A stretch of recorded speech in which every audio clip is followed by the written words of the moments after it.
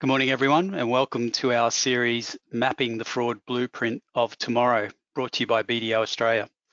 My name is Adam Sims, and I'm a Forensic Services Partner at BDO. Recently, the AS 8001, so the Australian Standard 8001, was updated to provide up-to-date guidance on corporate governance relating to fraud and corruption.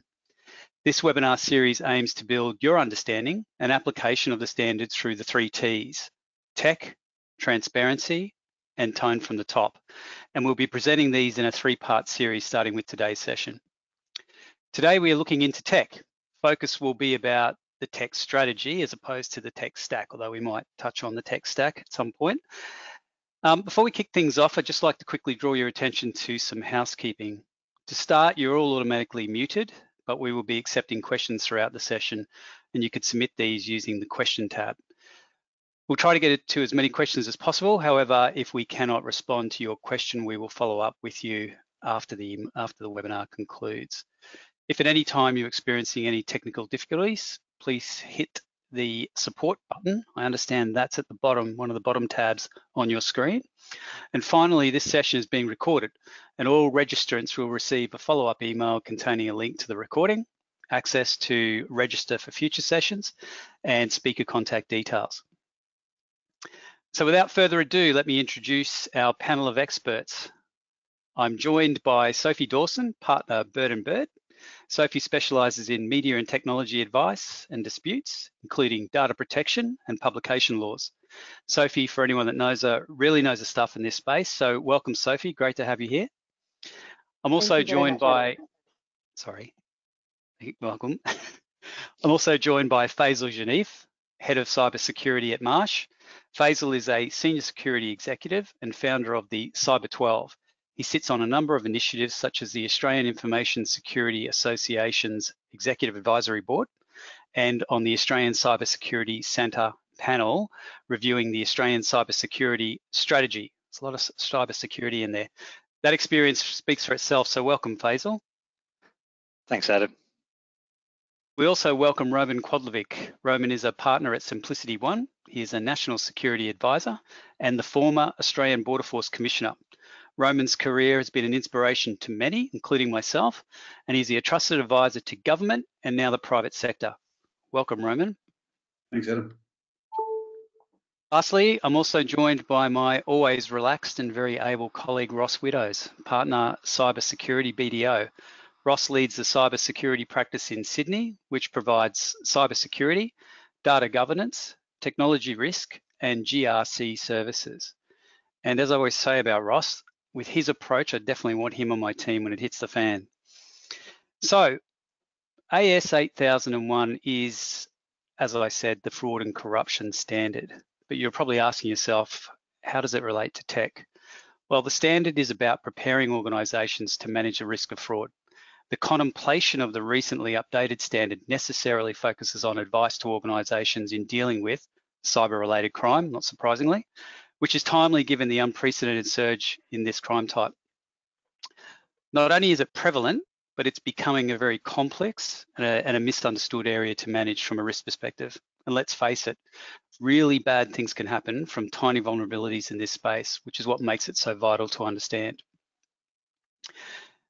It's an important note that the messaging in the new standard, and I can't emphasise this enough, is pretty clear. And I might say too, with the regulators and legislators more broadly, so here and overseas, it is incumbent on board and C-suite to understand the threat landscape better in this area, to understand what their strategy is and to understand what their own limitations are before deciding on the appropriate response. When it comes to cyber-related crime, it is also important to have an understanding on what is happening outside the business, both nationally and internationally. As I said earlier, it's a complex area. However, like most things, it all starts with a thorough plan or a system, which is what an organisation should have in place, and this is what the standard talks about and where we'll start our discussion. Ross, given the standard is intended to apply to all organisations operating in Australia, from government to for-profit and to non-for-profit, what is the requirement in an information security management system which is mandated by the standard? And if I could just ask you to consider, do you think it's a disproportionate request for all organisations, or something that is scalable to needs? Yeah, thanks, Adam, and good morning, everyone. Nice to speak to you all today. So I might just step back. So an information security management system is simply just a way to govern and control risk in an organization. It's not a technical system or a technical solution or anything like that. It allows you to think about risk in the context of your organization, the leadership, how you manage performance, and the right controls that you need to have in place. In this situation, the fraud standards has asked for an information security management system that's aligned to cybersecurity or information security. And when we think about an ISMS, there are lots of different standards out there, especially from a cybersecurity perspective. There's best practice, there are regulatory standards and governance standards. But typically in the profession, we think of an ISMS being aligned to one standard in particular, and that's ISO 27001. And that's what the fraud standard has asked for here. And within ISO 27001, there are two key components. There's a mandatory section and let's call it an optional section. And within that mandatory section, it talks around, what's the scope of our environment? What are the sorts of threats that we face? What are the risks? Who's our leadership? How do we evaluate our controls and all that good governance and management? There's a second section then, which is all around the actual controls that you would have in place. So things like access management, change management, and things like that. Now, the fraud regulation has said, actually, we'll just consider the management side. So how do you actually manage and govern the ISMS without worrying about the implementation of controls, which I think is a good way to start. But I think going forward, and Adam, to answer your question, I think it's a good idea for all organizations to think about it like that, because if you don't have a handle on what your risk is or what your controls is and what you're trying to protect and who you're trying to protect it from, it's really difficult to measure and baseline yourself. And we're seeing lots of requests recently from regulators. So APRA have released their first information security standard, CPS 234. In New South Wales, we have the cybersecurity policy, which mandates an ISMS. We've seen the Security of Critical Infrastructure Act, which we'll talk further about later, that mandates that organizations need to do some of the fundamentals. And we've seen that ASIC and the RBA and others have had an opinion on cyber or information security. So I think having that ISMS is a really good starting point, and it enables you to understand what your actual risk is and what you need to do to manage it.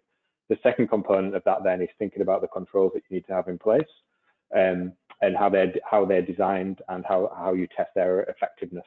I'll pass back to you now, Adam. Yeah, thanks, Ross. It's pretty clear that the regulatory front line is moving forward. I guess it begs the question. I mean, what is the cyber risk landscape really looking like? I mean, there's no doubt we're seeing an uptick in cyber-related crime on the news, and perhaps some of us in practice out there. But how bad is it actually? Well, so I mean, it's difficult. It depends on the organization and the threats they face. I think everyone has got different threat landscapes and everyone has different risks that they need to manage. I think if you don't have the right controls in place and you're not monitoring those controls, it can be really, quite bad. But I also think in some situations, it's probably not as bad as people think if they've got the right things in place. When I speak to any clients now, new clients particularly, the questions I like to ask them is, do you actually know what you're trying to protect? Who are you trying to protect it from? Where is it? Who has access to it and why? And what controls do you have in place and how effective are those controls? And if you don't know the answer to any of those questions, or you don't know the answer to all of them, it's actually hard to kind of start from a baseline and understand what the threat is and how you're trying to protect it. So I think that's the key first thing for me, understanding what we're trying to protect. A bank, for example, has a very different threat profile to, a local government agency, very different to a charity. So I think you need to baseline what you're trying to protect and the controls, and then understand that broader picture. And then I think as well, you'll start to understand where you want to get to from a compliance perspective. Not everybody has to be gold standard, and you can make small changes over time that will help you. I see a lot of organizations now, and due to a lot of regulatory requirements, they're trying to fix things really quickly, which can be quite hard. It would be like somebody, I guess, trying to run a marathon tomorrow with no prior experience. I think you can do small things over time that gets you where you need to be. But that all said, we're still seeing an uptick in ransomware, and that's changing as well now. You know, we've heard these ransomware as a service. People are buying that service off organizations, and ransomware was typically always an availability issue, but now organizations are seeing that their ransomware companies come back and say, well, we've actually compromised your data as well, and we'll sell that if you don't actually pay the ransom again. So it's an ever-evolving threat landscape, and I think that's why organizations need to be kind of on the front foot and sharing information and talking to peers and talking to government agencies and others as well to make sure they're well prepared. Yeah, excellent. We should talk about collaboration a bit further. Roman, what are you seeing? Yeah, thanks, Adam. Interestingly, I was having a conversation with a colleague, or an ex-colleague, who works at Interpol Cyber Centre in Singapore. And Interpol has very recently calculated the economic damage of cybercrime. So that's cumulative. It's not just the ransomware that's paid, or loss of earnings or loss of revenue, but downstream impacts. And its estimation currently is that sits at $6 trillion US a year. So it gives us a sense of the magnitude or the scope of cybercrime and its impacts. But it's huge. In terms of who's responsible, there are questions around, well, who are the threat actors, and a lot of effort is put into trying to demarcate between nation-state actors and criminal gangs and hacktivists and your rogue cyber hackers. But this is the great game, attribution, as they call it in the cyber world. Who's responsible? This is the great game that cyber sleuths and CISOs and government cybercrime fighters play all the time. Attribution helps identify motive, and in turn, motive informs the response. So let me give you an example of that. If we can identify that there's a nation state behind a particular cyber attack, then the response to that is very different to, for example, a ransomware gang or a ransomware for service operator, as Ross just indicated. The response to a nation state attack might be mounting some public condemnation with allies. There might be sanctions that are applied, behind the scenes diplomatic efforts, etc. So attribution is very, very important in the context of the response to cybercrime. How can that be achieved? Well, there are people on the panel, let alone in the audience, I'm sure, that are much more technically skilled than I am in this, but you can attribute through identifying the vector, what they call TTPs, the tactics, techniques, and practices that are used. But just like crime in the real world, those types of signatures aren't necessarily unique. So it's not going to be that easy necessarily to identify who the threat actor is. Sometimes it's straightforward. You might simply get a message from an unidentified IP address, which is hi, we're the Netwalker gang, and we've just locked up your data, and in order for it to be released, you need to pay us $10 million in Bitcoin.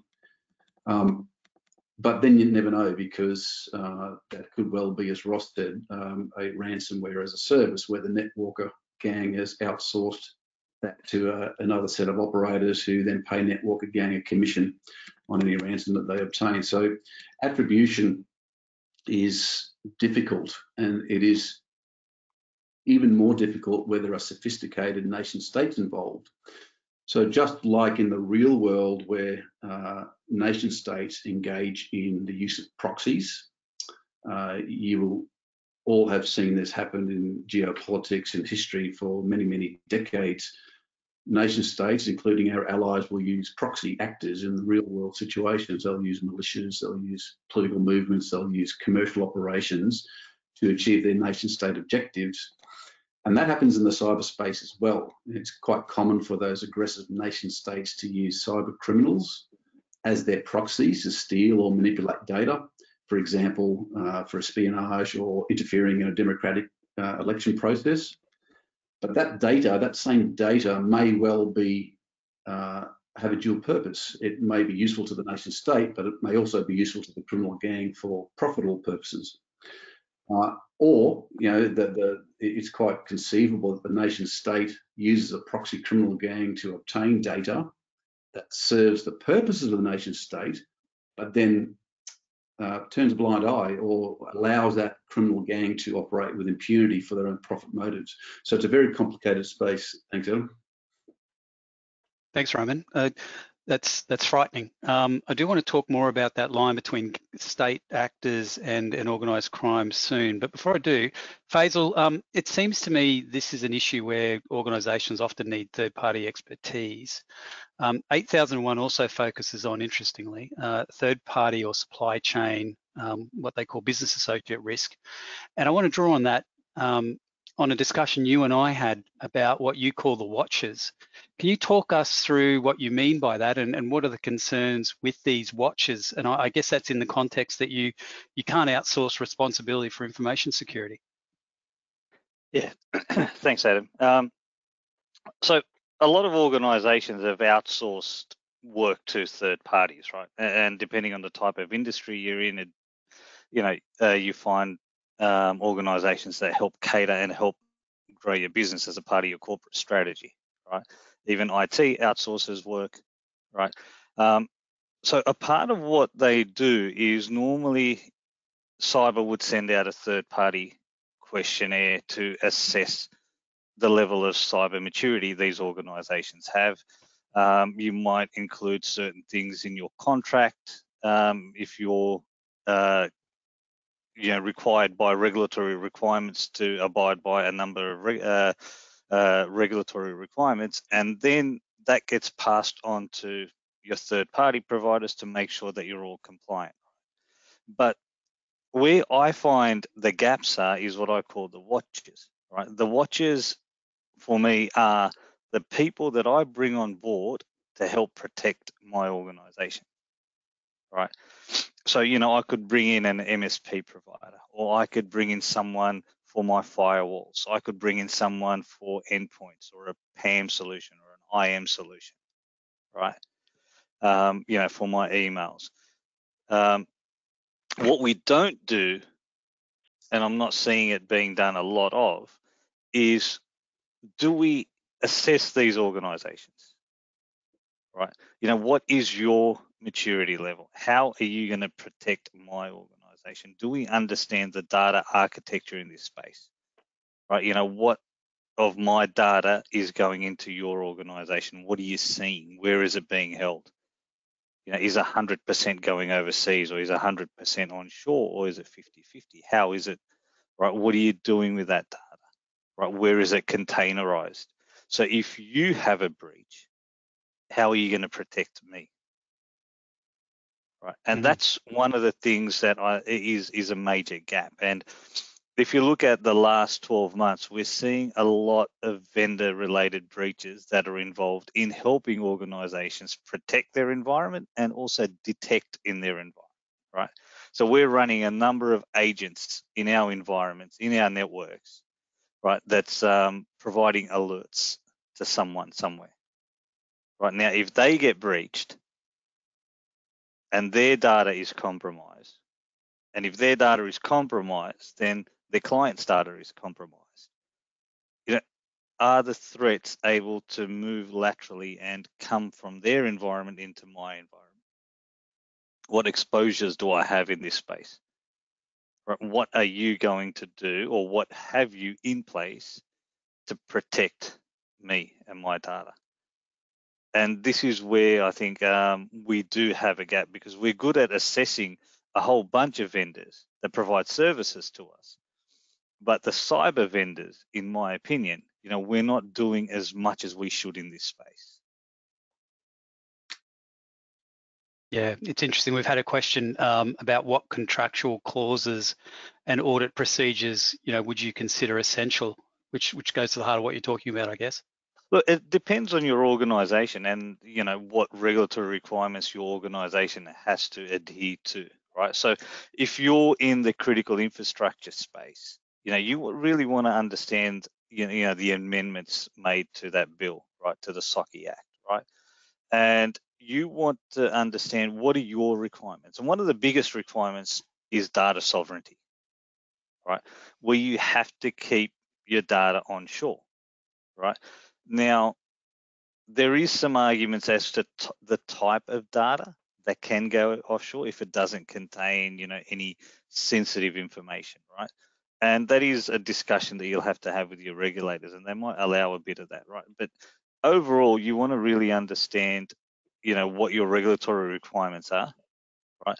And then you would have different agreements with each of the vendors, right? Not everyone will be looking at the same type of data, whether it's going into a cloud environment, whether you're sharing information. So a key thing to map out is your data architecture, right? And if you go into any given organization at the moment and you ask them, and you pick a vendor, and let's just say a cyber vendor, and you ask them what data is going to that vendor, how many of them will be able to answer that question? How many cyber teams or risk managers or IT, even a CIO, right? How many of them will be able to answer that question? Right, and that's where it starts, right? So you've got to map out your data architecture, and it all goes back ultimately to what Ross said, when when he was speaking about understanding what you're trying to protect, right? What are your crown jewels? What are you trying to protect? And that's one of the basics that a lot of organizations won't be able to answer, right? When you go back and ask them, well, okay, what are you trying to protect? And I call this appropriate level cyber, right? And it goes back again to what Ross had mentioned. You don't need the best tools in the market, right? You got to understand what you're trying to protect and appropriately protect that, right? Because everyone has budgets to work to, different types of businesses can have different risk tolerances, right? So what are you trying to protect and how are you trying to protect it, right? And one of the other important things is the alignment of the strategies, the corporate, IT, and cyber. They shouldn't be dysfunctional. They should all function as one. So there's a whole lot of things that sort of come into that play, right? And then, it's all about how do you manage that risk ultimately.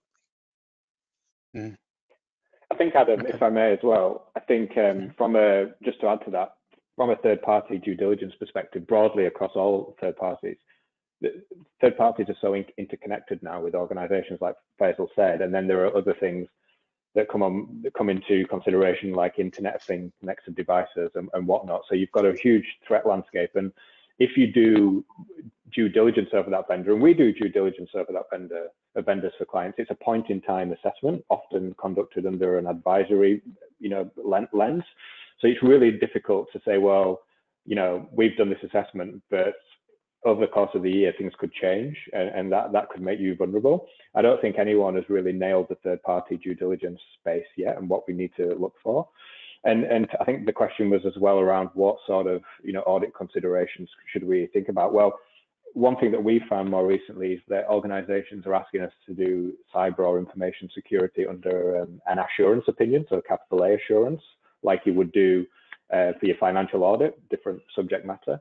But even then, that's usually over a period, and you're not testing every control, you're testing a sample. So things could obviously go wrong in that period as well. So I think it's really hard to get yourself that complete comfort, because these third parties become a really attractive target because they're often plugged into thousands and thousands of organizations. Yeah, diverse data. All right.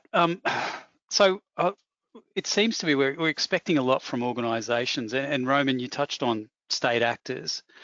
How much responsibility should be placed on government, given the control they have over infrastructure hubs, intelligence, and the like? Roman, Sophie, can I get you to comment on that? What's occupying the thinking in Canberra at the moment? What's happening on the legislative front? Over to you first, Sophie. Thank you very much, Roman. On the legislative front, and just tying together some of the things we've been hearing, I think there are consistent global trends. I'm part of, like you, like BDO, Ben Bird's a global firm, and we're seeing around the world an uplift in attacks, an uplift in regulation, an uplift in localization requirements, because of course in Europe with Schrems 2, there's a big focus on data transfers and data transfer impact assessments, an increase in the need for mapping and an increase in the need for preparation, and also an increase around the world in regulation of data as critical infrastructure. If you look at the amendments to the National Critical Infrastructure legislation, it recognises that big data sets themselves can be critical infrastructure, which also picks up on what you're saying, what Basil was saying, what Ross is saying about the fact these huge data pools are key vulnerability points, and it's necessary to really understand them. So for every organisation, it's so critical now to understand not only what your current regulatory requirements are, but where they're likely to go. And picking up on Basil's point, it's really important to make sure that your contracts contain specific obligations which deal with your current regulatory requirements and your current threats, etc. But also some flex, just simple clauses like saying, you know, an obligation to cooperate with reasonable requests for assistance in dealing with new regulatory requirements or new threats, to ensure that the contract's got the flex to deal with this sort of continuing change that we're seeing from a regulatory perspective in this space. So we've got changes to the National Critical Infrastructure legislation, essentially to bring in a lot more sectors like broadcasting, and we've also got at the same time other changes like the Identity Matching Services Bill. We've got the Surveillance Legislation Amendment, Identify and Disrupt Bill, and we've got enhanced global cooperation legislation. So I think it's almost an unprecedented level of change in this space. But Roman, you've got probably a very good perspective. Part of the National Critical Infrastructure Bill changes is, of course, to allow essentially the Minister to bring sectors within the ambit of that legislation. What do you foresee happening there? Thanks, Sophie. Yes, great question. Yeah, interestingly, there was a reference earlier to the Security of Critical Infrastructure Act 2018. And I marked that date specifically because of its import to this discussion. So that act, the SOCI Act as it's known, was struck in 2018 as a result of the then Treasurer, now Prime Minister Scott Morrison, realising that there were foreign interests that were nefarious, that were looking to buy up critical assets and infrastructure within Australia, particularly in the energy market, you know, electricity grids and the like. He wasn't satisfied at the time that there was sufficient national security filter over the top of those foreign investments. There was certainly a foreign investment review process, but he felt that there was an inadequate amount of national security input into those proposed purchases. And so that was the genesis to the SOCI Act 2018.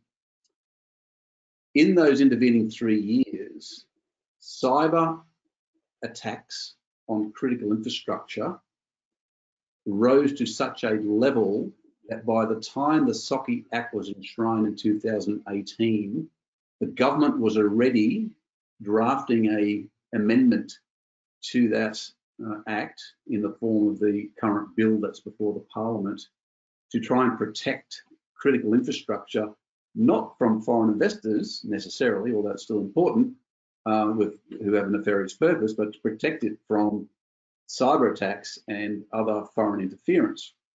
And so what we have seen now is the introduction of a bill into Parliament. It's currently going through the parliamentary processes. It was anticipated to be enforced by the 1st of July this year. That didn't happen for a whole range of reasons. The parliamentary calendar was quite full. What was initially looking like a bipartisan support for that bill suddenly became not bipartisan because there was some lobbying conducted by unions and by the large multinational tech firms who saw some risks to their operating models through this piece of legislation. And so now it's been held up in a parliamentary process where there is a degree of scrutiny over that. Having said that, those edges will be knocked off pretty quickly, in my view. I'll come back to one of those edges because it's important in terms of private sector. But I anticipate that bill will find its way through and be enacted sometime either towards the end of this parliamentary calendar, so the end of this calendar year, or in the first few sittings of next year, 2022. What that will mean is that there will be a number of entities in the what's described as the critical infrastructure industry more broadly. It consists of 11 different sectors, and as Sophie mentioned, much broader than what I initially described as what people ordinarily would think is critical infrastructure in terms of water, utilities, electricity.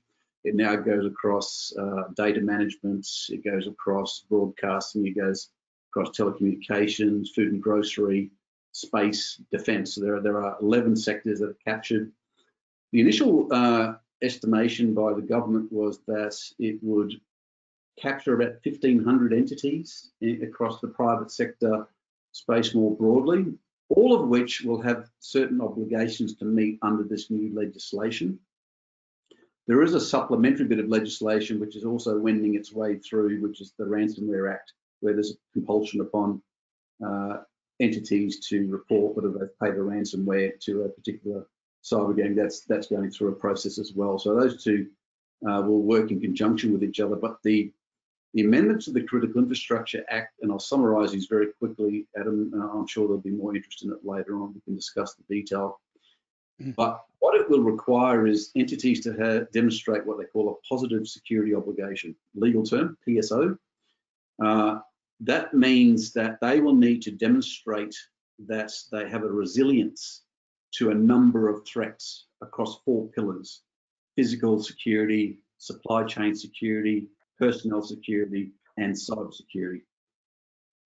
Now, whilst there are 4 pillars to that new bill, cyber is front and centre. In fact, cyber was the actual motivating or the catalyst to this bill coming before the Parliament.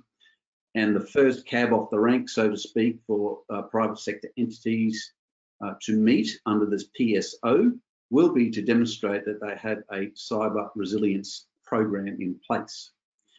There are some real concerns, and I'll finish on this point. I'll bring the point I put into park a moment ago back into play. There is going to be a requirement where if there is an attack on a private sector entity, a cyber attack, that is of a critical nature, and that's defined under law, there will be a compulsion, a legislative compulsion upon entities to report that to the federal government within 12 hours of becoming aware of that attack. There's then a lesser grade of attack, a relevant attack, I think they call it. The reporting requirement for that's 72 hours. But herein lies some of the concerns with the bill at the moment. There is a provision that currently sits in there which allows the federal government to, my words, step in and help a private sector entity deal with a cyber attack. And that may sound grand initially, but what is really disturbing some of the larger companies, particularly the larger multinationals I mentioned before, is that whilst the federal government may well bring in some tools and some intelligence to deal with a cyber attack, they may not have a equal priority on the commercial interests of the private sector entity that they're helping or assisting. And whatever they do in the context of countering the cyber attack may well have a commercial impact. So that's working its way through the Parliament at the moment. I expect that we can just knock off that before it gets into law. Thanks, Adam. Thanks, Roman. Thanks, Sophie. That's very comprehensive. Sophie, the law seems to be doing a reasonable job keeping up. Do you agree with that, or could it be doing more? Well, I think it's interesting. I think that Roman has highlighted that there are trade-offs in every legislative decision. So obviously part of what's now being done is to try and make sure that this bill, if passed, will be appropriate. For example, in the broadcasting sector, because part of the role of the media is to hold government to account, there are always concerns about government accessing media data, and no doubt people are thinking about how best to manage them. I think there's always a bit of a feeling that the law follows, to some extent, the practical consequences of the last round of reform. So I think with cyber and with the internet, we're seeing now adjustments which reflect really the outcomes from the original sort of settings in these areas. I think that it's always a careful balance that needs to be struck. And I think what's great is all of this legislation has built into it review processes. And I think it's going to be very important for those review processes to be fully utilised. I'm always mindful in that regard of years ago looking at the Privacy Act, and it doesn't apply in an easy way to cloud computing services. So it's a bit of guidance that's used as essentially a fix for a bit of a legislative gap. And I looked back and saw that the reason that that had happened is nobody had put in submissions about that particular issue in the law reform process. So I think active participation by industry in these changes and in these reviews is going to be critical to make sure that we get the right settings so that we're ensuring private sector as well as public sector entities have the right support to respond appropriately to attacks, and also that we're keeping other fundamental underpinnings of our democracy and economic system firmly intact. Thanks, Sophie. Your internet's breaking up a little bit, but we can still hear you clear enough. Okay, in terms of industry, and I just want to touch on this very quickly because I want to move to the next point, but can I open it up to all of you? Is there room for information and intelligence sharing across industry? So we've spoken about government and we've touched on what the law's doing, but what about industry? Is there enough collaboration happening amongst competitors, amongst sector participants, sharing information about cyber? I know sorry guys, in the energy sector, there is a fair bit of collaboration in that space. Yeah, the CISOs or the heads of cyber within the energy sector, they do get together quite a fair bit on regular calls to discuss issues, and you know, even in the finance sector as well. I know, you know, there's groups that get together. So I think there is a certain level of collaboration currently happening, but is it to an extent where, you know, it needs to be, depending on the type of industry? You know, obviously, I think there's obviously a fair bit of room to mature in this space. Okay, thank you. I think there's a comparable example, which I think the answer to the question is yes, by the way. But if you look at the phenomenon of money laundering for a moment, you know, that's a significant issue that affects financial industry across the whole. And you know, you could argue that the financial industry is highly competitive. You know, commercial information is jealously guarded to maintain advantage, and yet there is an example of a collaboration or an information sharing, as you describe, that's hosted by AUSTRAC, our financial crimes regulator. It runs an intelligence hub, if you will, and in essence, that is the Fintel Alliance. Yeah, the Fintel Alliance, and you know, a great example of sharing whilst maintaining commercial confidentialities. It's a physical location. Each of the financial institutions that participate in that, from the number of the big four to second and third tier institutions, put their systems and their people and their intelligence together. They share what they need to in terms of threats and solutions and trends, anomalies, and they're able to achieve great things combating money laundering whilst preserving and protecting their own commercial imperatives. So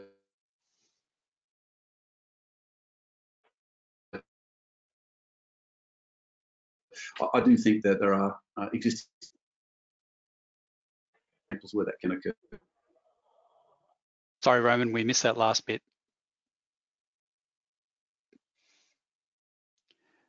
Might have a bit of a technology blackout. Got you now, loud and clear. Hello? Maybe not. You got me back? Where did I drop off? Just that last 2 points you were making. Got some issues with my microphone. Have you got me now, Adam? Yes. No. No, let me try and.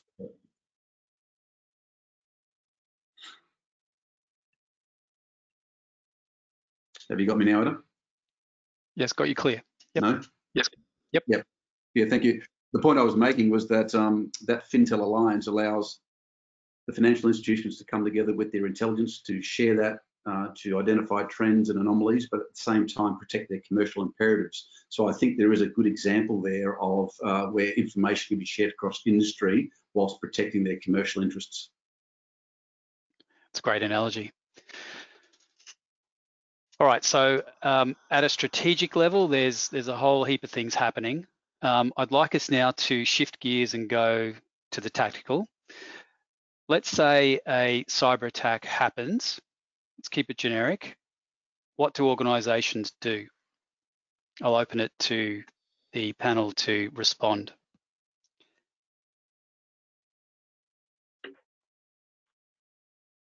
We're in trouble. I think Sophie's talking. Ross, do you want to start? Oh, I thought Sophie was talking, but she was on mute. Yeah, I can start. So I think, look, from our side, my team typically get engaged either before to help with the preparation or after the event to understand what's happened. I think for the preparation side, as we've talked about, there's a piece that comes down to understanding your data and your architecture and the controls and things like that. But from a prep, it's all around what are the basics do you do? Do you educate your staff? Do you have the right configuration and hardening? What password management do you have? Do you have multi-factor authentication? Do you do user access? Well, that's an area that's difficult for everyone, especially privileged access. Do you patch? And do you have response plans and do you test them? I think that's a big area I often see is where people have response plans, but they actually don't test them. And if they do test them, do they involve the right people? Or do they just execute at the really technical level? Because I think when an incident does happen, depending on the severity of it, there are a lot of people you need in the room at that point. You need your technical people. You're going to need senior management in there as well. You probably need legal representation. You're going to need help from your vendors as well. So I think in that test plan phase, it's really important to involve the right people. I think it's like a classic crisis management approach to an issue in the business. Yeah, 100%. And I think for the board as well, there's a piece in that prep. It's important to get them to understand what it actually means for them in reality, because I think a lot of professionals in cybersecurity teams may go to the board and they may present on how many vulnerabilities they had in a month or how many unpatched systems there are and things like that, which is all useful data. But I think you need to tell the story in a way that the board can understand. I think we all like a story as humans, good or bad. So I think you need to bring the kind of board on the journey with you. And one thing we do here and other organizations do as well is do that as simulation and pitch it at a board level so they can understand what's happening from start to finish. And part of the board can be the attackers and part can be the defenders. And they don't have to get really into the technical detail, but they can understand what things you can do, how you would enter an organization as an attacker and the defensive options that you might be able to deploy. So I think getting the board on that journey is really important. From that post-analysis piece, we can help management understand, was there anything they could have done beforehand, or was it something that just got through and they didn't capture it, or it could have been through a third party, as Faisal mentioned. And then it's all around, did they do the right things through that analysis, containment, eradication, and recovery phase? Are they following the right steps? And really helping them build a timeline out of what happened. And so that can be presented back to management. Just to add on to what Ross was saying, Ed, you also, really want to understand the next level down from your whole crisis management team, right? So the whole recovery process, the underlying. So that's where your technology teams work with on if you're quite a large organizations, and you're running an MSP or an MSSP, that runs a SOC for you or helps you in the recovery process. You'd also want to understand how that all fits in, right? Because there's a communication channel that needs to be set up, right? The crisis management or the executive leadership team, they'll be making strategic decisions, right? They'll be making decisions like, as Ross pointed out, do we report this under the notifiable data breach scheme or don't we, right? What type of data has been, compromised, right? Is it PII data, PHI data, right? Then that information gets relayed sort of up and down into the whole of recovery, comms that need to go out, right? What do we tell our customers? What do we tell our clients? Also the whole of forensics that are working, that are passing information on. So there needs to be your incident response plan, is a layered document, right? You need to understand, from a strategic crisis management team level, the titles that are going to be involved, right? These are the people that are going to make the decisions based on the information that's been fed up to them from, the business recovery teams. So I think that's a very important part in the whole of managing an incident, that the whole communication part is also, talked about, tested, and really stress tested into what's coming out, what's going out, and the type of comms that are going out, because there are a few loopholes, my words, whether if you look at corporate data compared to PII data, to PHI data, does it need to be reported? That's something, the legal teams would discuss at the executive level to see, look, this is what's been breached. It's corporate data. Do we need to report it, etc.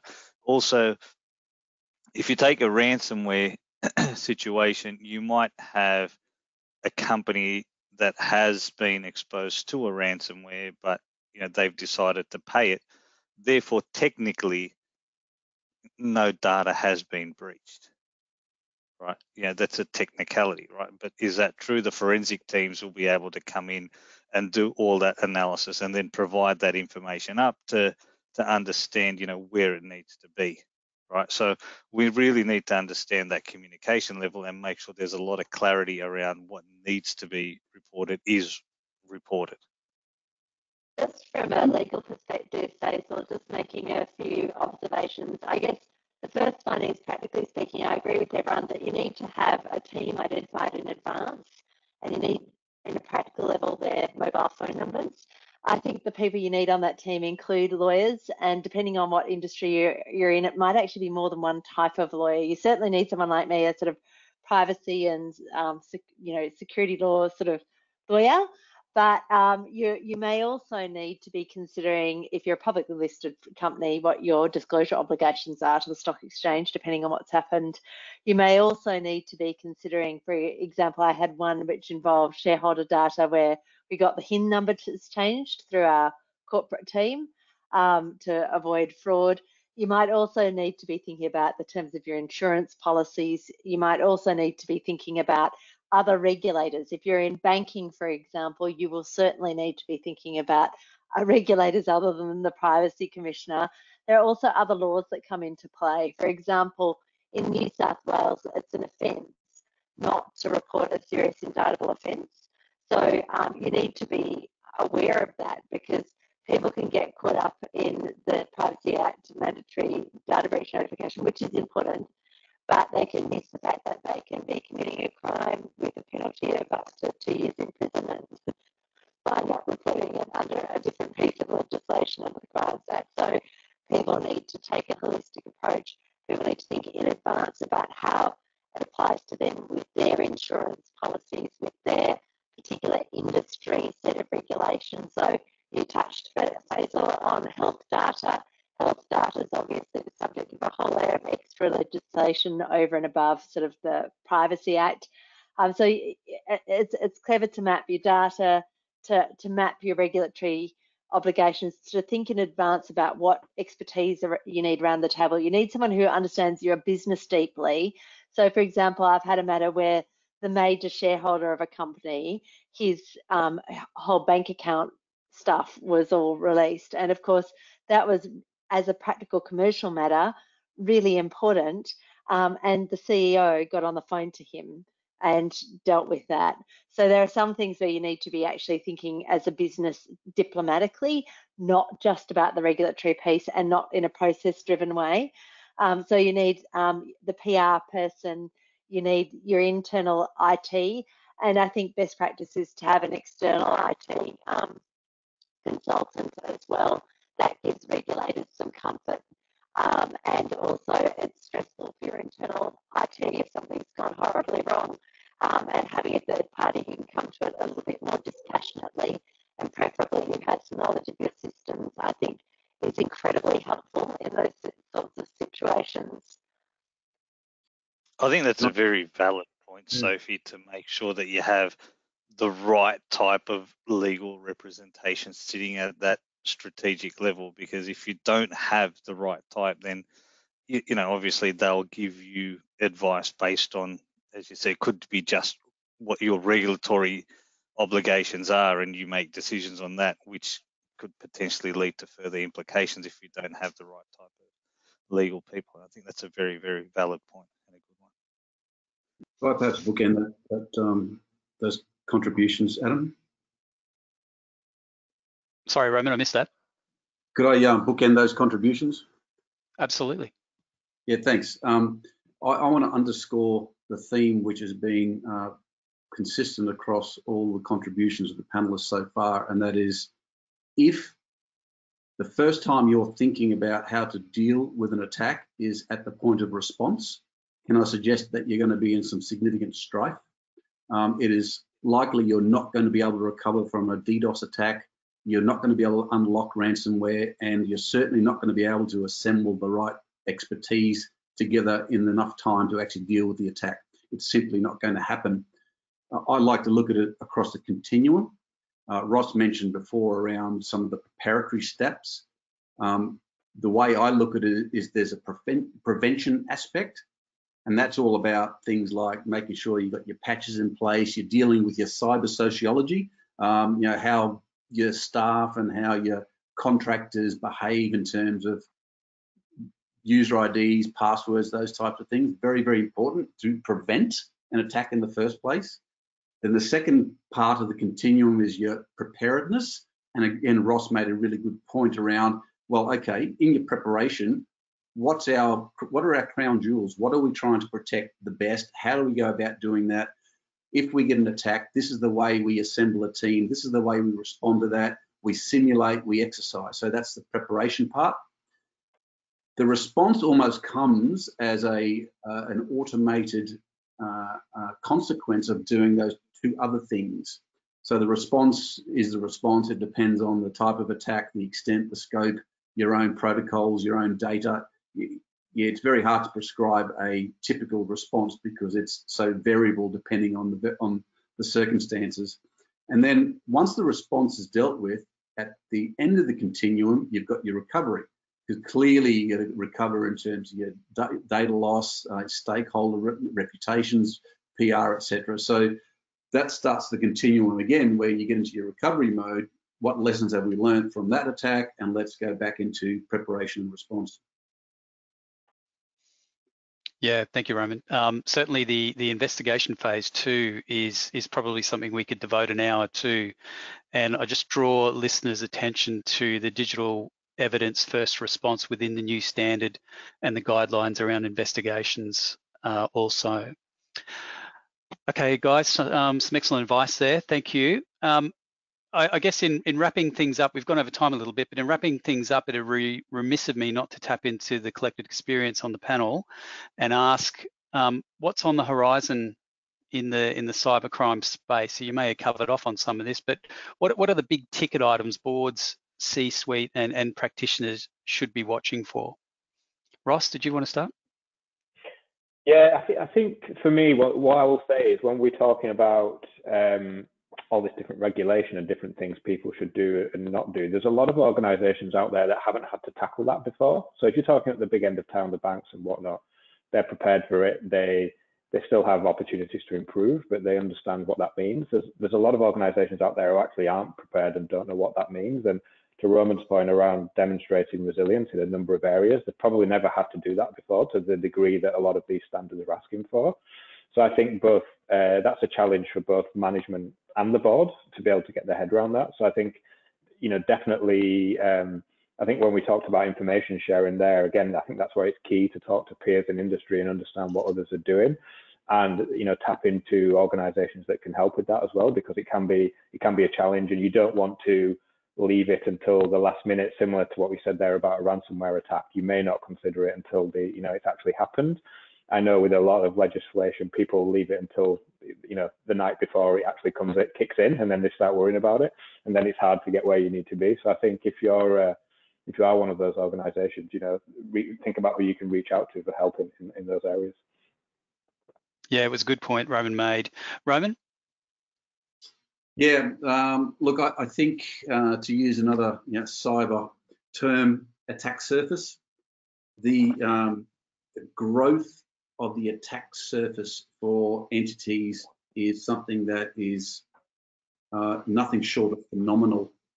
It used to be, a server in someone's back room that was the attack surface. That was the point where the data was concentrated, and that was the vulnerability, and you patched it and you put some security, physical security around it, and all was good. But now we have a world where we have 6 billion websites, 6 billion users, 6 billion internet users in the world. You have 27 billion IoT devices, not just wearables, but mobile devices that are all interconnected. So an individual who carries a phone and a laptop and wears a smartwatch, there are 3 points of interconnectivity between that person and his or her professional entity through emails and communication channels like Slack and everything else. And that creates a massive attack surface in terms of a private sector entity's vulnerabilities. It's not just the traditional server, it's their employees, it's the devices the employees use, not just the company issued devices, but their personal devices. Everyone has, their emails on their smartwatches and their iPhones and their Mac and laptops, both personal and professional. And I think, when you think about those figures, which are just growing almost exponentially, you've got a massive attack surface to deal with. Indeed. Faisal? I think one of the key things to understand is these criminals don't discriminate, and they're at all levels. Right? You'll have some that are happy to change, the banking account on an invoice to nation state actors. Right. So one of the important things for me is understanding your environment, right? So the detection and protection that Roman mentioned earlier, right? You've got to be able to detect what's in your environment to protect it, right? And that's where we're seeing a lot of gaps. And, things like ransomware where your data is encrypted or, your data is exfiltrated, they don't happen at a click of a finger, right? Large amounts of data take time to encrypt or to exfiltrate, right? So, improve your detection capability, which in turn will help you understand how to prevent, right? Once you know what's happening in your environment. If you don't know what's happening in your environment, how are you going to protect your environment? Is one of the big key things that I think people should really understand. Yeah, great point. Sophie, hopefully the internet holds up. So I think that there's a recognition now for boards around Australia that privacy is no longer sort of an optional low-grade issue to be pushed down in the organisation. It's top of mind. People recognise data as a key asset. They recognise that it's being much more regulated. The internet's becoming more regulated as well as governments become more sophisticated in their approach to these issues. So I think for companies, the bar is lifting, and it's going to lift a lot more in the next 6 months in terms of what's going to be expected by boards of their organisations in terms of preparedness, structure, organisation, and really having the resources they need, not just in place, but as Roman mentioned, trained to respond in the way that they need to. Great points.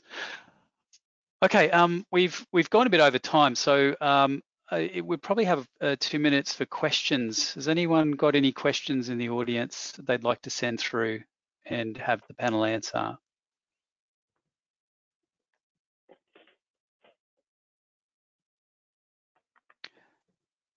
Okay, I've got a question here. What is the most important change the business should make to protect itself against fraud, in particular cyber fraud? We've probably covered off on a number of those points, but anyone want to have a shot at that?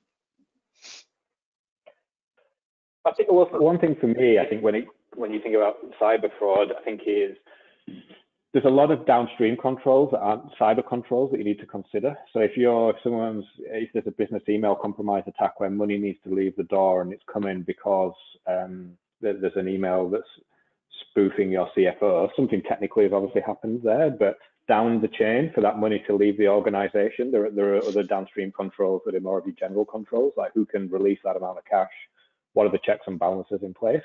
So I think that's where technology and just more your general controls need to work together, because if one fails, the other one should be able to, add an extra layer.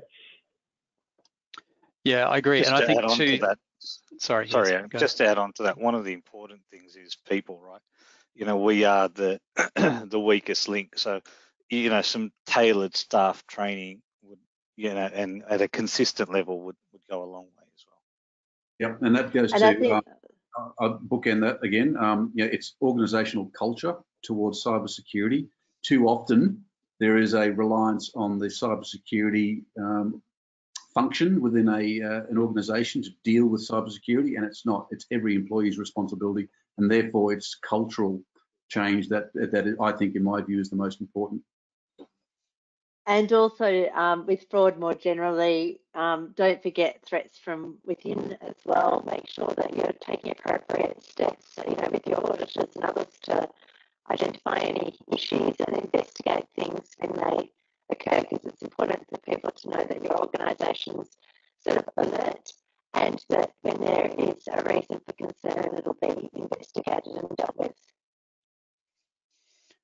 Yes, thank you for all that. I think from my perspective, a proper, robust risk assessment, which encapsulates pretty much everything that you're all saying, is something that is often overlooked. So, understand the risk environment, the threat environment through risk assessing, and then move to putting your program in place. And Roman, you stole my thunder there for the third session. We'll be running around Tone from the Top. We'll be talking about culture. That brings us to the end of this discussion.